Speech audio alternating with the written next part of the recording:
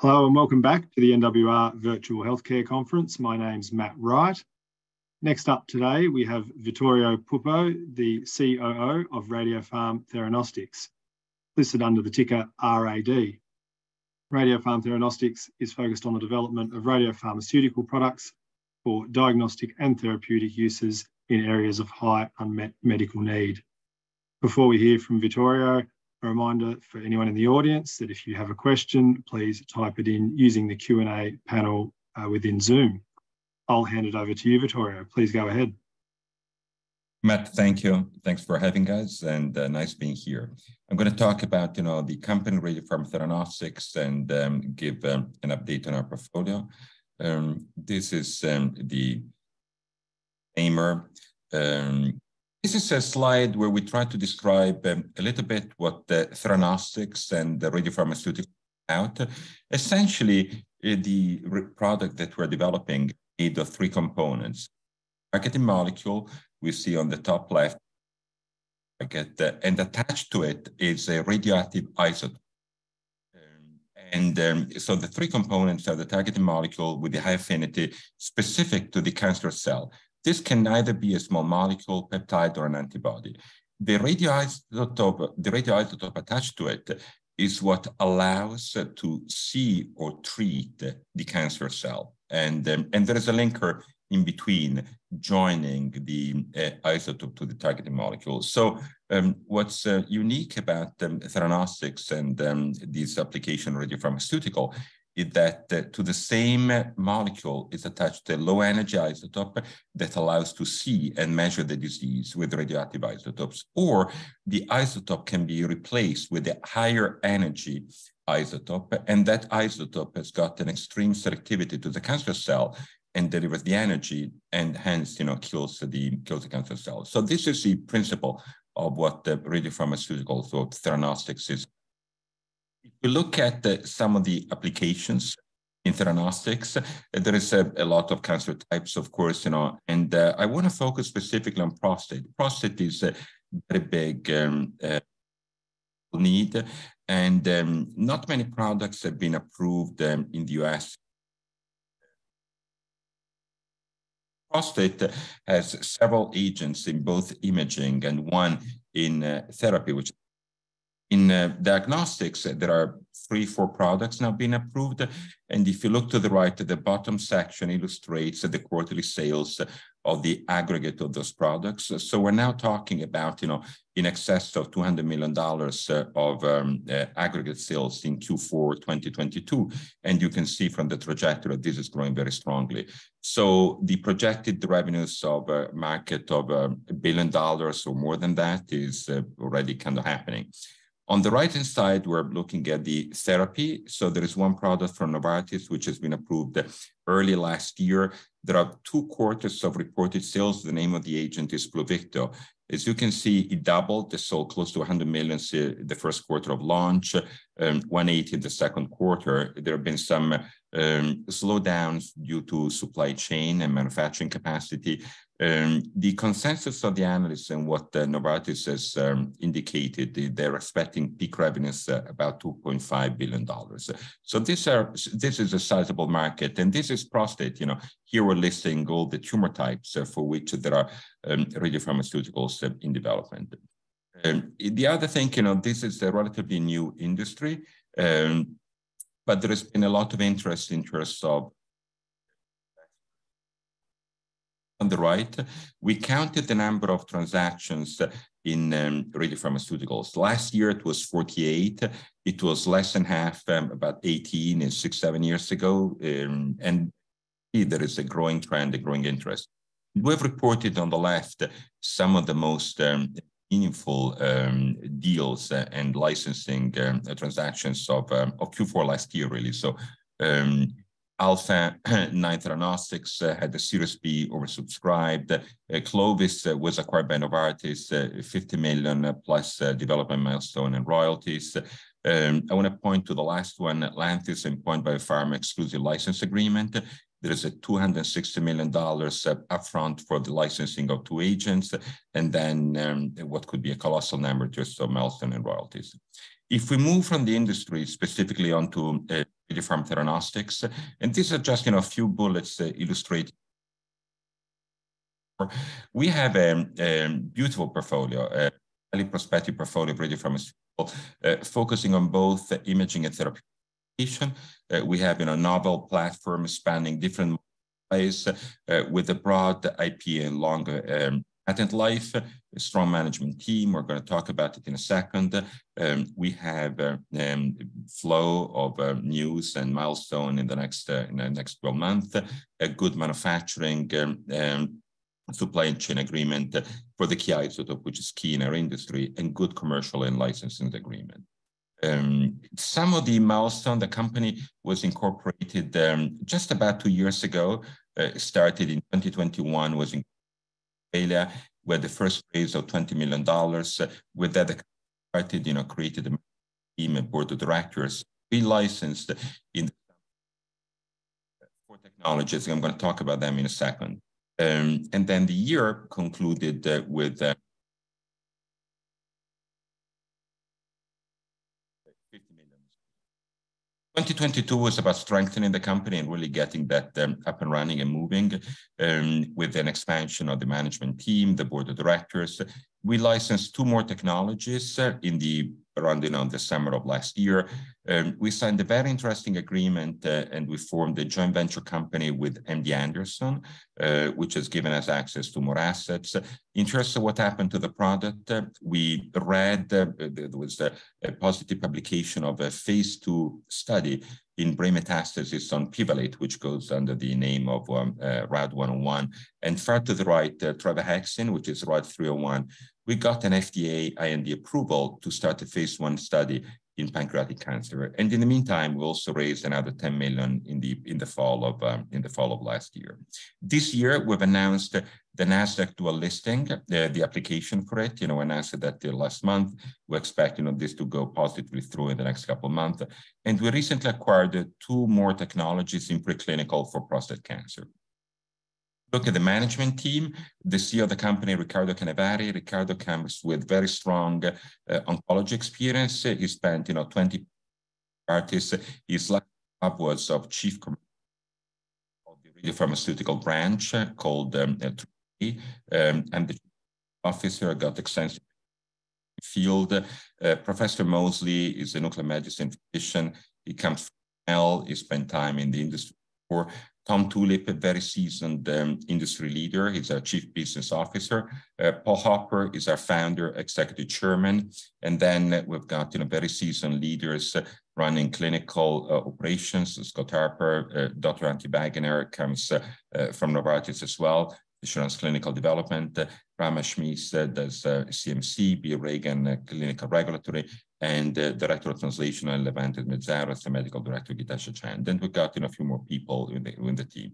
Very strong, experienced team.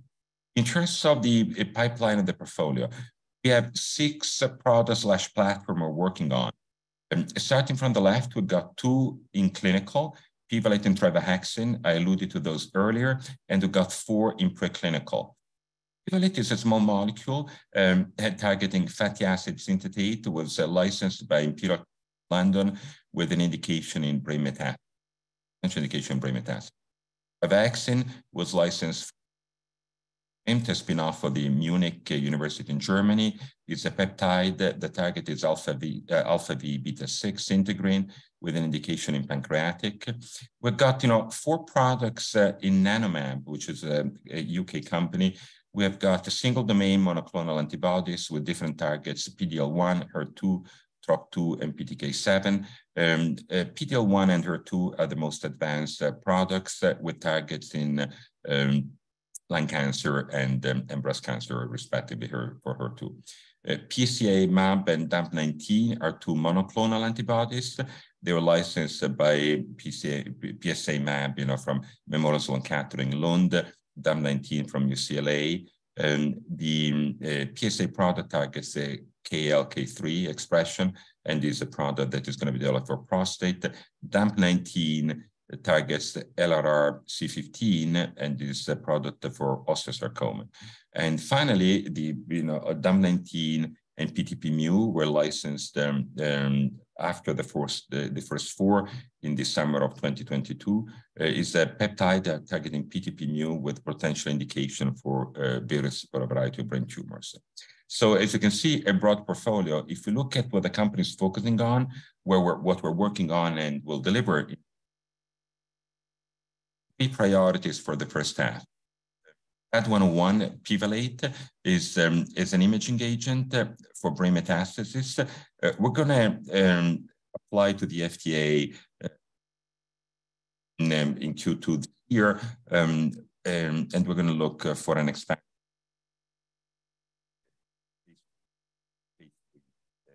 study. 301, the IND has been granted at the end of December last year. The first patient is planned really in a month or two in Q1 2023. And we're also going to go live with our first therapeutic, RAD204, which is one of the nanobody that we licensed. This one looks at the PD-L1.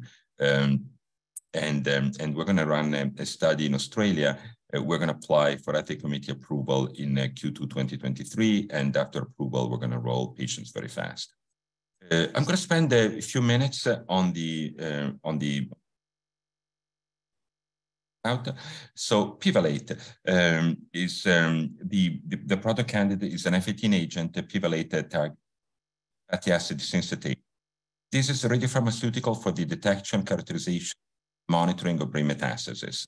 The relevance, so this is not targeting primary brain tumor metastasis, which are developed in large numbers of patients, unfortunately. About 20 to 40% of cancer patients develop some kind of brain metastasis during the course of illnesses. And the currently available imaging imaging agents have got some limitations due to sugar uptake that are confounding. The study that was conducted in London looked at patients with one or more cerebral metastases for different tumors.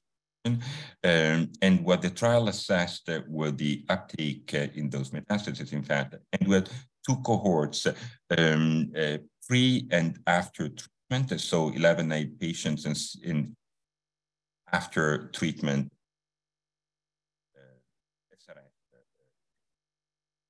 And pivalate page showed high uptake regardless of the origin of the primary tumor. So it's an imaging agent. It showed a nice picture, like I say, a very high. What's happening with that? This encouraging positive results. We're running an advisory board to get some guidance. So we're conducting some research, and we will go to FDA.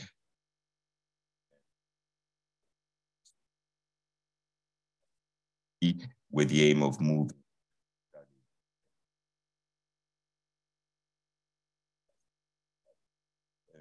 There are some proof of concept supporting therapeutic development. What I just talked about is the imaging agent only, and so it's still in development and try to finalize, the chemistry, the radiochemistry of the molecule. To look at the size of the opportunity, what this product could be, and we're using as a benchmark for imaging prostate,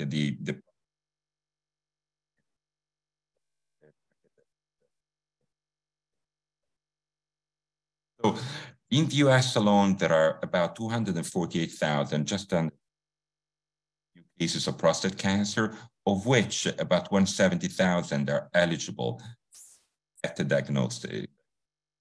Average price per dose of the agents marketed is just under $5,000, about $4,700.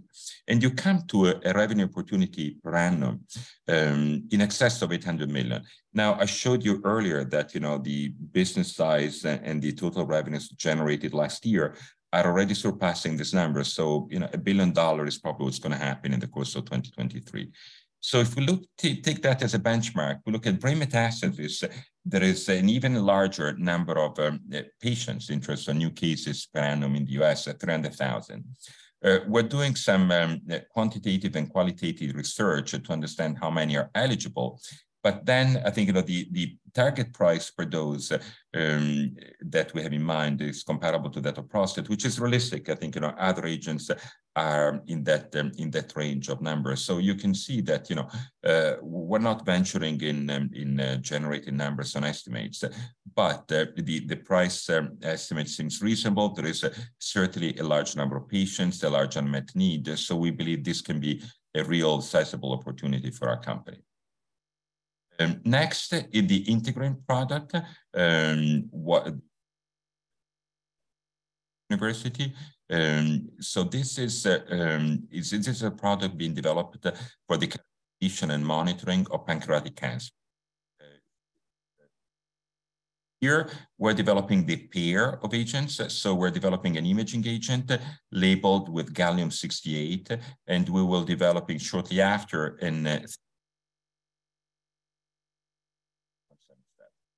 both isotopes are going to be linked to the trial. We have two clinical studies which have one is in Germany under the German Medical Act, and the trial analyzed the detection of alpha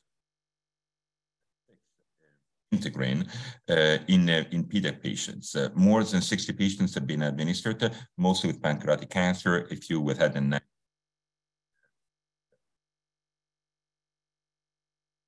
And the results were very positive. You can see some pictures. What we've shown is a rapid and specific accumulation in the PDAC, primary lesion and metastasis with low background, and so highly effective images. The second study was conducted in India, and that's an interesting study also because this is a head-to-head study where we compared the images of trivahexin with those of and the trial was a bit of a smaller trial, 17 patients. Same goal, looking at patients. And in all cases, there was a favorable tumor to background contrast of trivahexin compared to FAT and FDG with sharper imaging, and really no uptake in the surrounding tissue. So as you can see in the picture at the bottom left, there is a more significant uptake and image expression of trivahexin compared to FDG, which is the most the generic PET agent used in oncology diagnostics. So in terms of next steps on trivahexin, the FDA granted the IND at the very end of the year. The phase 1 study will be a single center study in Q2 2023. We expect a fast enrollment, and given the fact there is a positive in India, we believe that and with the potential of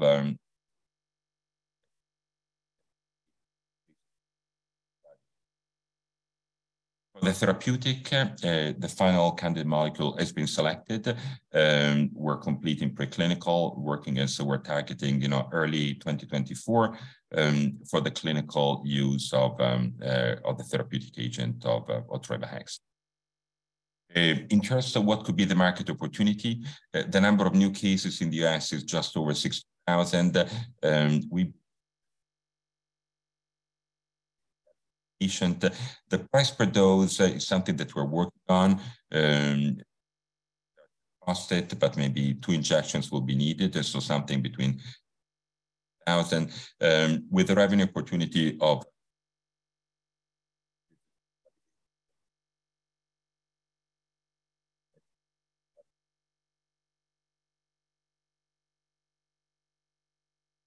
lastly, in the third product, which is going to be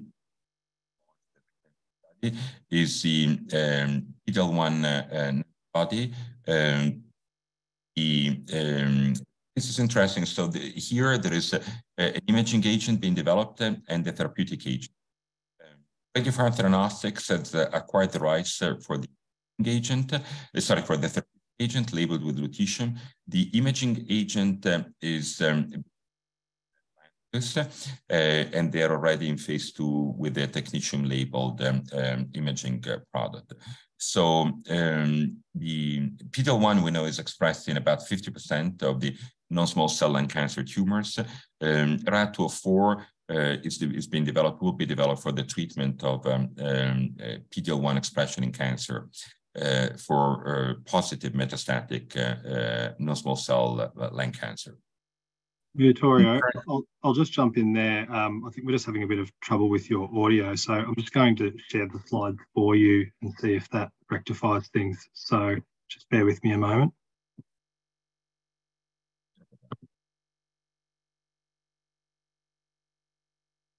Okay, please go ahead, Vittorio. Yeah, just want to say where we are with it. You know, Lantheus is in phase 2 with imaging agent. There is an agreement for data sharing with Lantheus for collaborating on the development. We plan to apply in Q2 this year to start the study in Australia. Next slide, Matt.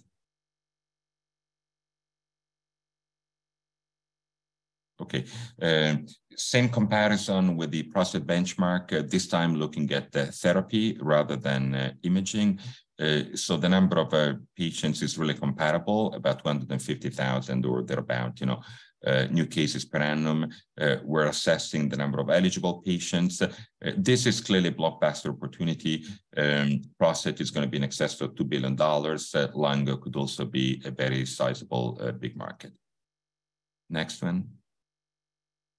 This is a full overview of the pipeline. I talked to you about the top 3 priorities, and then the other products are going to be developed, you know, shortly after. We've got, you know, the HER2 agent for breast and gastric, prostate, the osteosarcoma agents. So all of those, we've got a pretty aggressive timeline, will be in human between the second half of this year and early in 2024.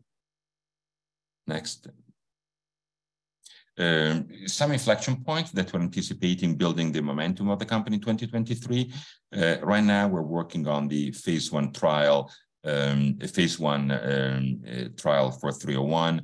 We're expecting first patient for 301 and for 204, and the FDA feedback on Pivalate, possibly starting in phase 3. And later in the year, we expect the readout, you know, of 301.